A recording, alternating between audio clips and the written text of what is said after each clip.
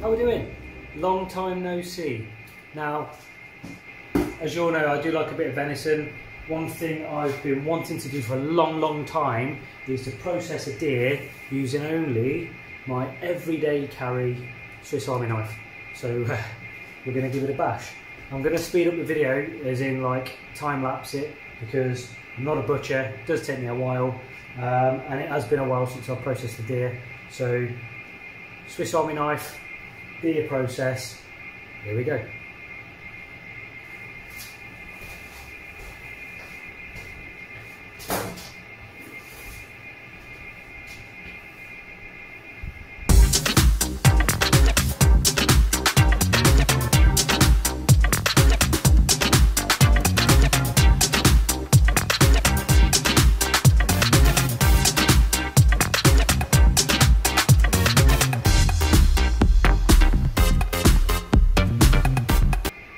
Clean, that is so clean, really happy with that.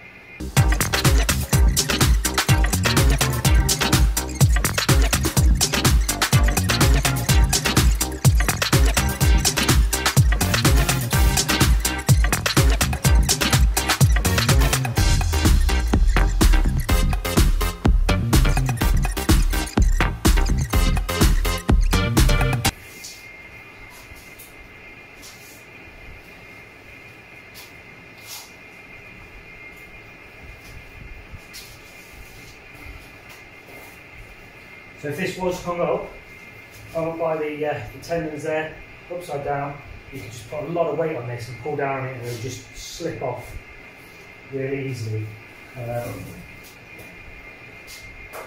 Do it this way, you don't have gravity on your side, it's entirely possible. And even if I was doing it outdoors, which where I'm currently located, you know, there are people that wouldn't take too kindly to that. So fortunately, I'm resorted to doing it in this cold room. You may be able to hear that whirring noise. That's the aircon blowing in, keeping everything cold. So if you're not picking up my voice, then I do apologise. I'll try and find somewhere else next time.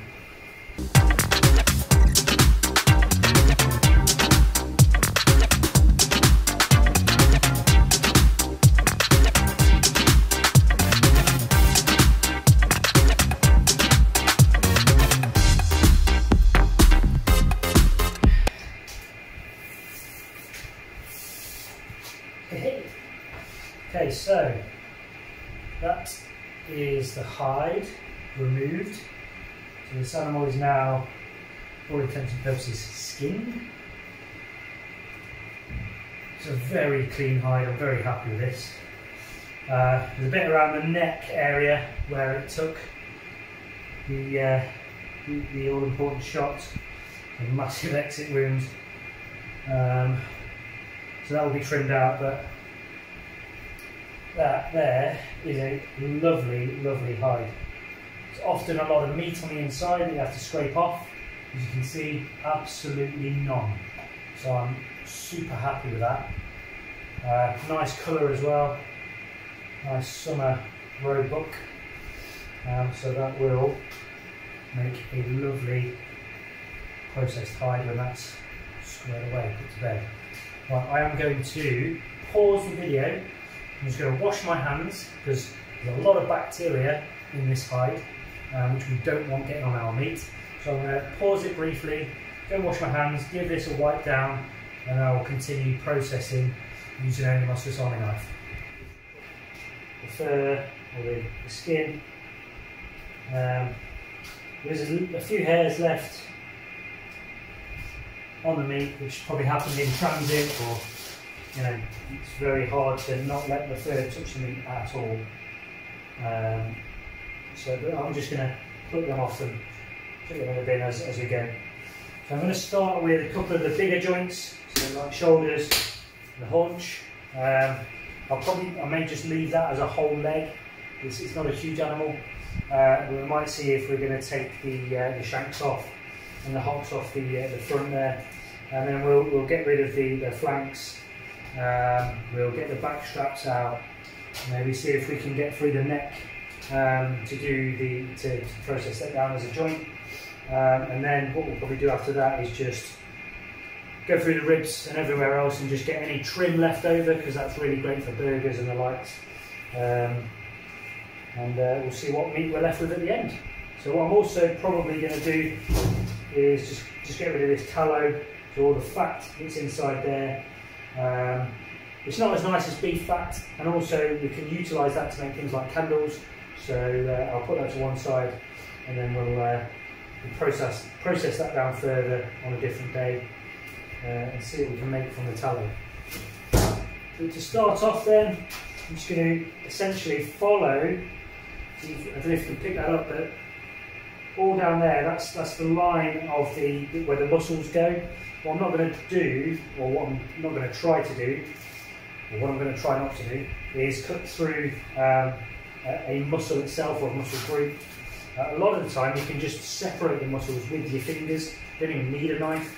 But there are going to be some points where I normally use a saw, specifically through the spine, and at the top by the shoulders there, where the back straps start at the top. I'd normally use a saw. I've got a saw on this, we'll see how it goes.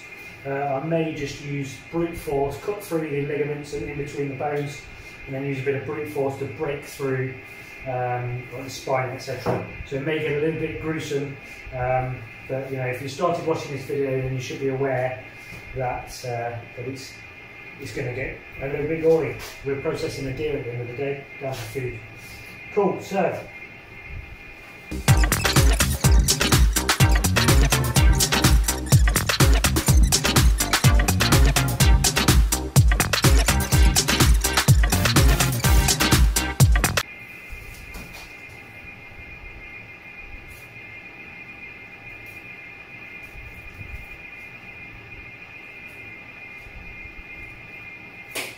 there we go.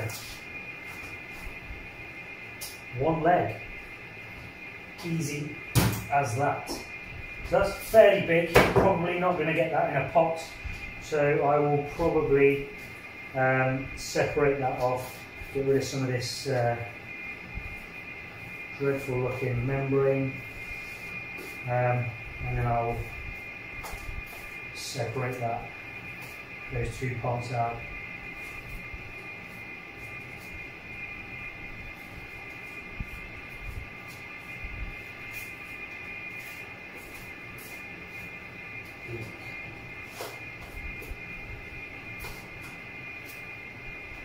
So all that is just chewy, horrible, you call it silver skin, I think,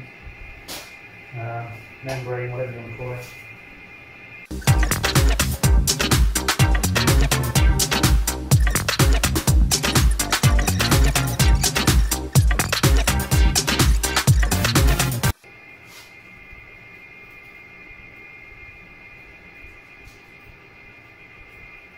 Gosh.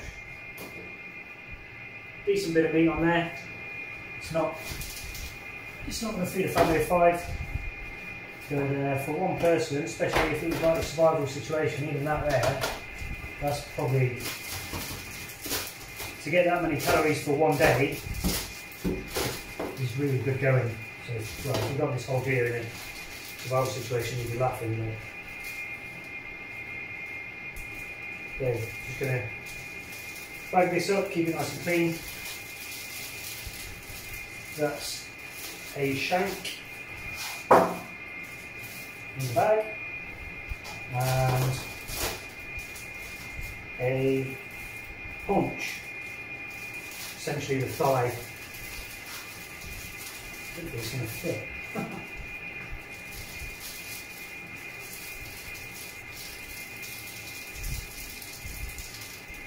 So squeeze.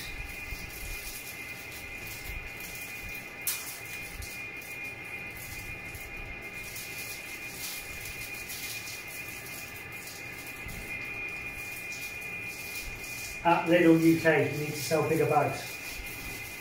Other supermarkets are available. Okay, there we go, there's a haunch.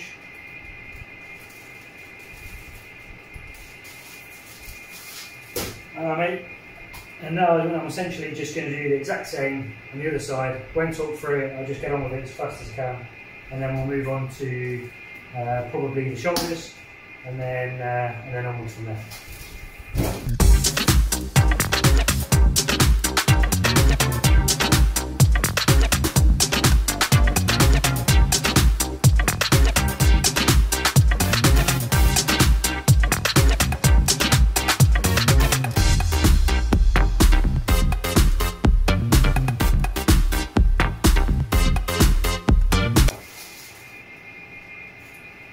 There we go, 2 haunches, 2 shanks.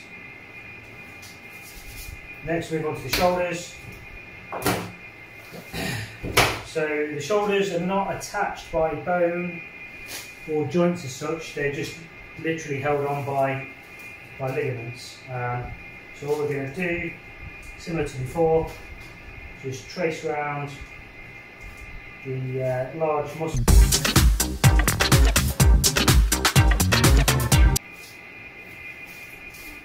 No bones or anything, just there we go. And what we can do as well is separate the hock.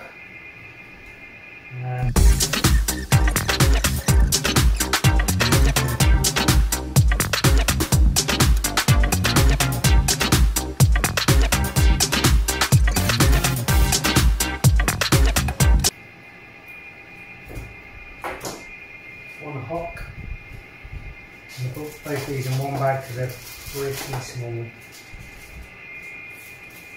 With all these cuts here that do a lot of work, if it works a lot, you need to cook it slow. Right? Things like the loin or the back strap, which we'll come on to in a little while, it doesn't do as much work, so it's best used for like steaks and things. Quick cook, always a good one. These hard working joints, you definitely need to cook them nice and low and slow. In a stew or roasting on a low heat in the oven, etc. For a good couple of hours ideally.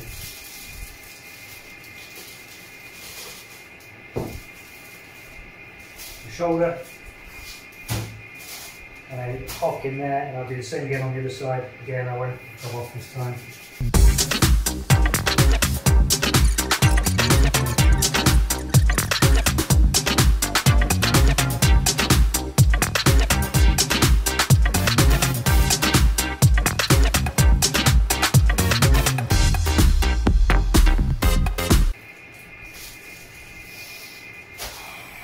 Okay, we'll get rid of all this,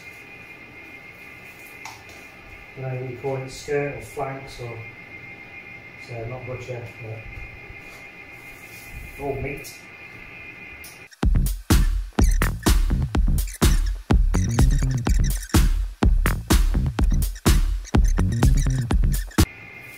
And ditch the gristly bits.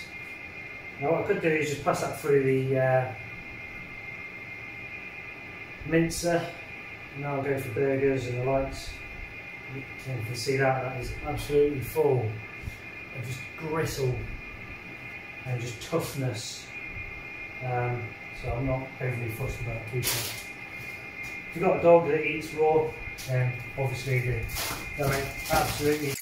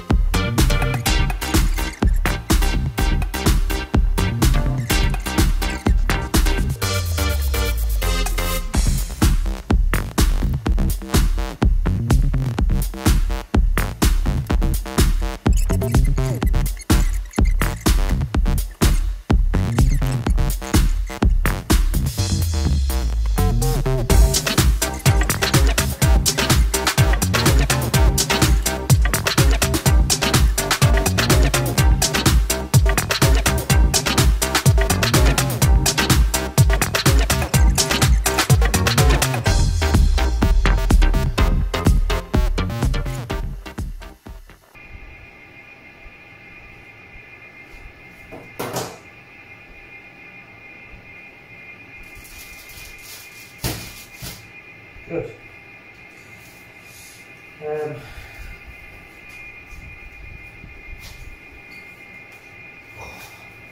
So normally, oh, there we go.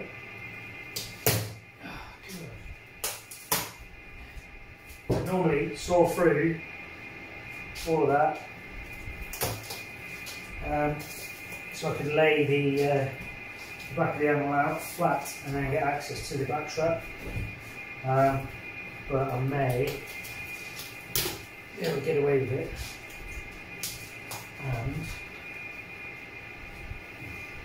do it this way.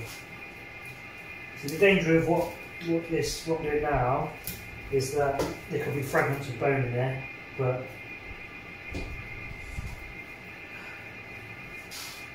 I'm not overly fussed about that because I'll know about it and I can mitigate anything being too much in them. It's a bit of the neck that's took a right old wallop. Get rid of that.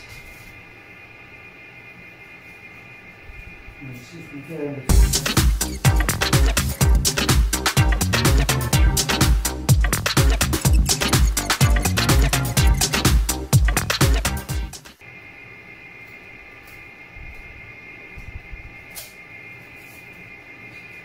not quite as good as the first one, but do the job. And you can see I've got real good access to the back straps now. So what I'm essentially going to do is start at the base of the neck. Just going to cut across there just to give me a line to start off on. And then I'm going to follow the spine as close as I physically can, right down to the base of the top of the ribs, and get the back strap or the loin all the way down. This is one of the more intricate jobs that I'm going to do this time round, because this is such an amazing cut of meat. I want it to be, I want to save as much of it as possible, get as much of it out as I can.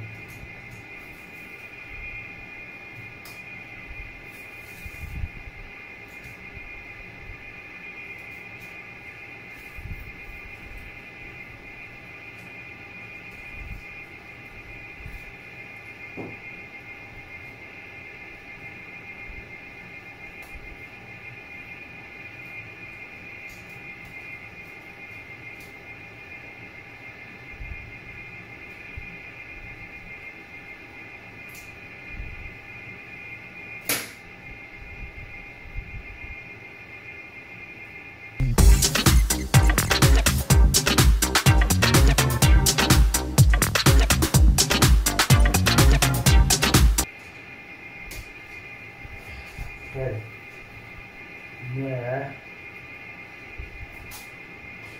there is a lovely loin or back strap. You can see there is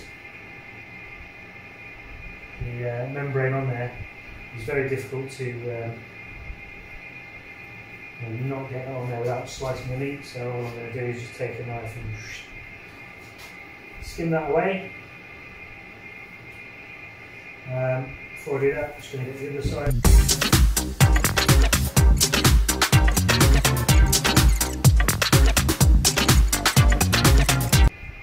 Still incredibly good meat. So, onto the inside, I'm going to do essentially the same again, but on the inside.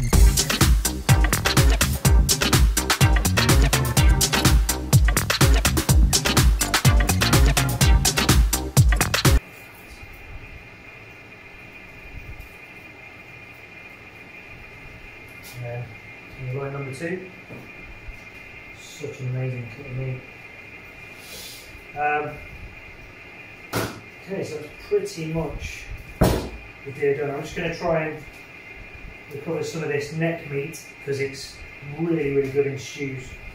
And then we'll just split them ribs down, get all the trim out of those.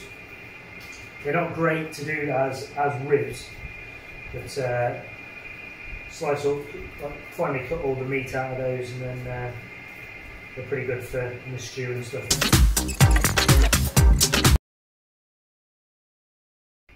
Okay, so I've just moved the camera because I was going on talking for about another 5 minutes and then realised that my phone had reached the capacity for each video that it takes. It gets to a limit of how much data it will store for that one video. So luckily I didn't do any more work. I've just done the tenderloins, and all I did was talk about what was left. So and I snapped a piece of the spine off just to show you what, you know, that there would be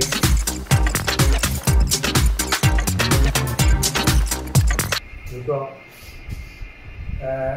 2 shanks, 2 hocks, 2 haunches, 2 shoulders, a load of ribs, which I'm just going to cut in between using my knife in a moment, and just put all that into the trim bag, which is the last thing to look at.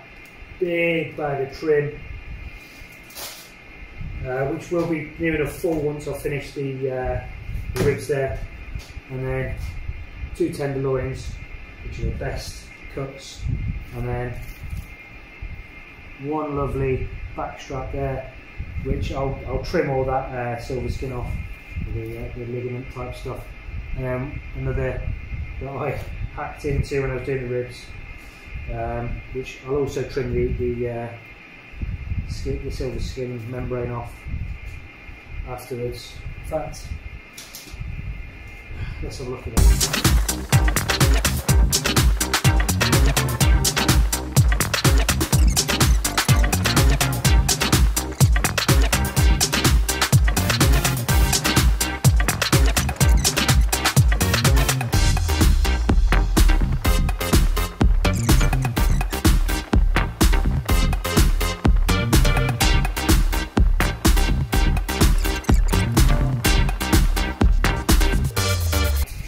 Cleaner now.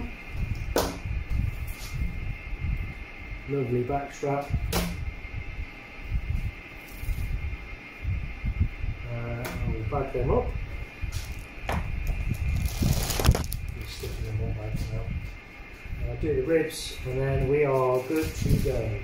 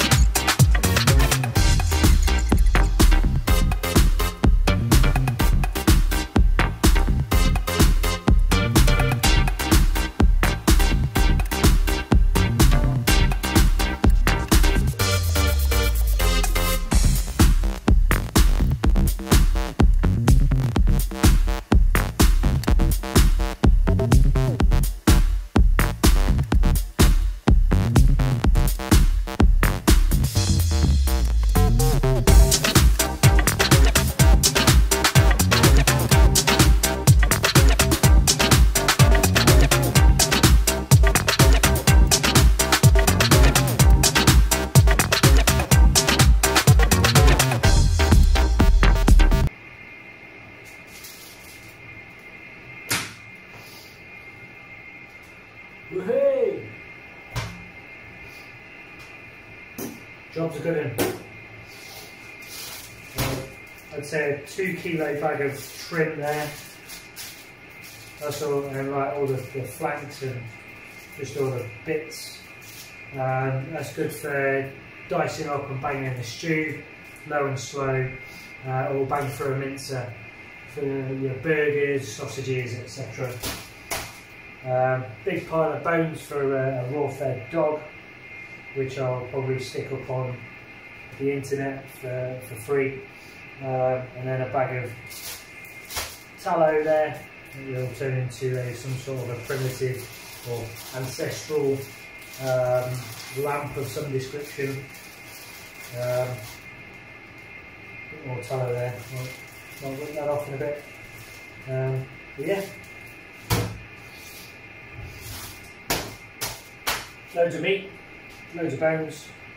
Also, if you don't know anyone who raw feeds their dog, you can bang this in a stock pot, boil it up for overnight, ideally, with a bit of peppercorns and carrots and celery and whatever else, juniper berries, something like that, and then make yourself some nice venison stock as a base for a gravy or a base for a stew or a venison stew, whatever. So thank you for watching. Questions or comments down below. Don't forget to subscribe, and then yeah, see you next time. Cheers.